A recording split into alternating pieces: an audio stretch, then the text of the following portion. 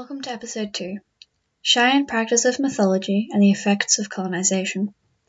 Following from our first episode, we will be discussing the immediate effects of European colonisation on the practice to Cheyenne religious rituals and beliefs, looking first at the immediate legislation made.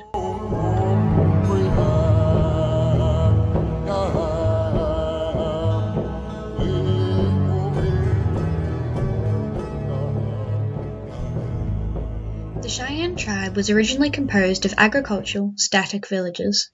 With the introduction of horses from foreign settlers, the Northern Cheyenne developed a nomadic lifestyle and subsequently adapted their clothing, housing, and some aspects of their mythology with their increased connection to fellow Plains tribes such as the Arafo and Sioux. While this introduction of horses, in addition to sporadic trading with French immigrants as early as 1680, was the Cheyenne's first connection with European settlers, their first extended and lasting contact was in 1825, with the creation of the first Friendship Treaty, as signed by Cheyenne leaders and the American General Henry Atkinson of Missouri, accompanied by 476 military men. Unregulated contact escalated into violence after the American Civil War, which ended on April 9, 1865. After this, more European American settlers expanded into the West, until the violence reached a pitch which inspired many peace treaties which were subsequently broken. Following this, the Cheyenne, in addition to many other Native American groups, were engaged in a series of wars and battles which depleted their land and resources. The background for the first lasting European dictation over Cheyenne religious practices occurs in this scene. Populations ravaged by savage and dishonorable war, rife illness contracted from the immigrants, bands pushed into reservations where their land was restricted. The government set out to fund culling of bison, the nutrition of the Plains tribes and nations, and thus cornered many Native Americans into relying on government-distributed rations as their only food source.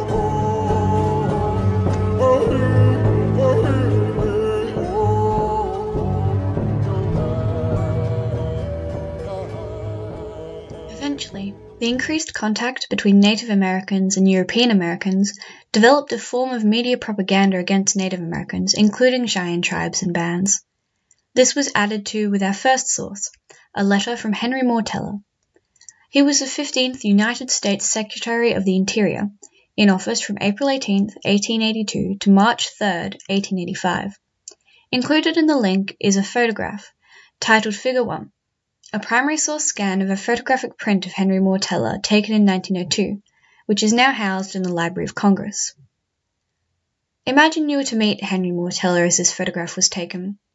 Before you sits a 72-year-old man in a three-piece suit.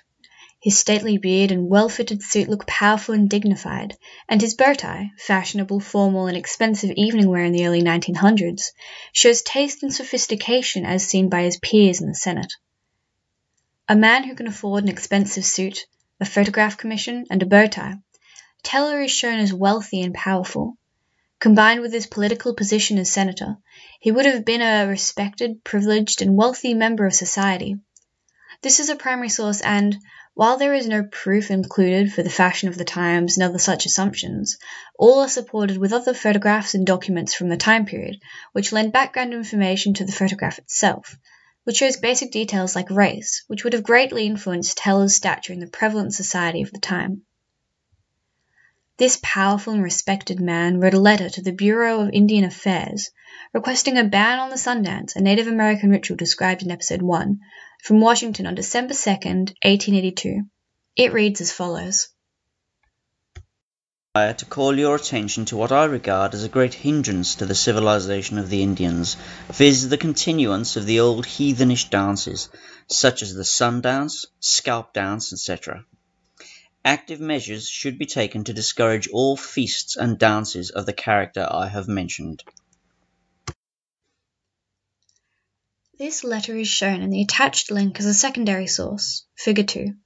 The author, Robert N. Clinton, Professor of Law, explains in a website that he accessed this letter originally through the US government, but having found no copy online, decided to transcribe it into a PDF. Although a secondary source by an unknown and therefore unreliable source, the information has been distributed to many articles and, while not mainstream, as a direct quotation of a US government legislation, it would definitely be in the interest and capability of the party to remove the source if it were incorrect. This means that, as the article was published February 24, 2008, this article can be assumed to be accurate after having been publicly available for 9 years.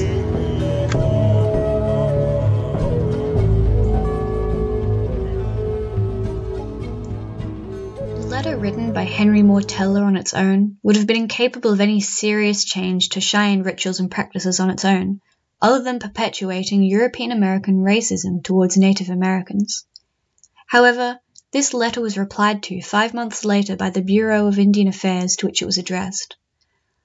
This was written by the Honorable Hiram Price, appointed Chief Clerk of the Bureau of Indian Affairs in 1881, and later that year was appointed Commissioner of Indian Affairs by the U.S. President James A. Garfield, a position which Price served from 1881 to 1885.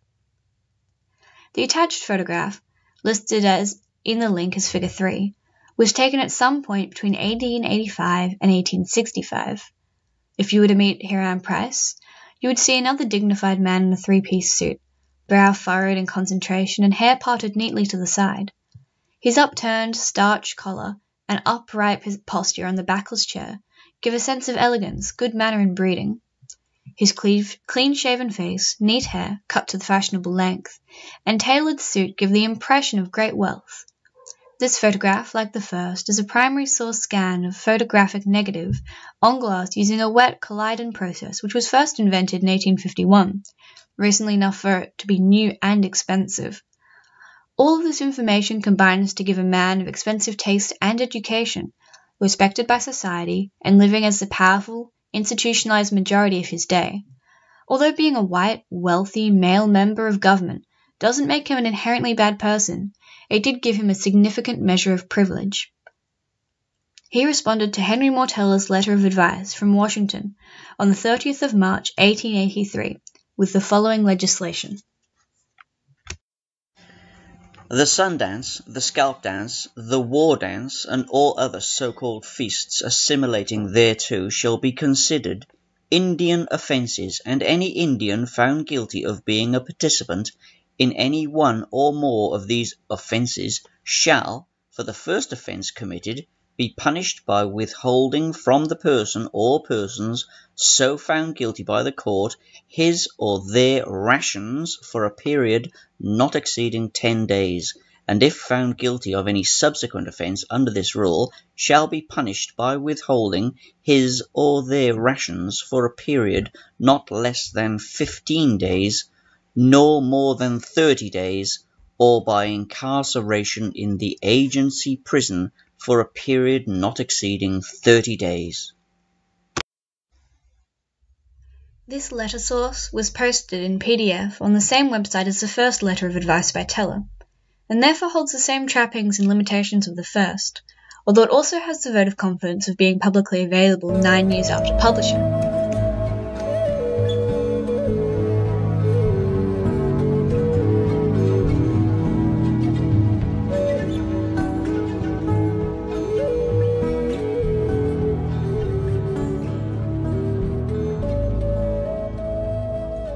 Suggesting the banning of the Cheyenne practice of traditional religious dances and rituals, and the ensuring legislation effectively created an environment of ethnocide for the Cheyenne.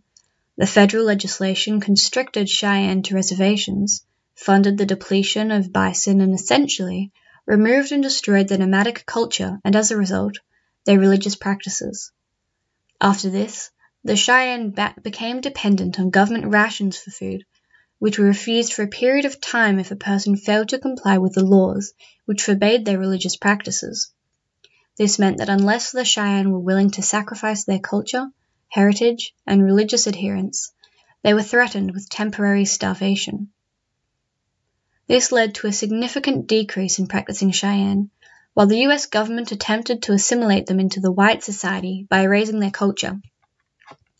Although there were still rogue bands of practicing Cheyenne, and many still silently following the religion within the enforced reservations, a great many Cheyenne lost a significant connection to their culture and their history as a result. The federal prohibition of an entire religion, called the Code of Indian Offences, lasted from its drafting in 1983 until it was revised in 1933. This created a significant difference to the amount of Cheyenne who practiced their religion, and do so to this day. The overall effect of European colonization on the practice of Cheyenne rituals was one of suppression and enforced ignorance, but since then there have been many great steps towards the reconnection of people to their land, and the start of many attempts to reverse what damage was made.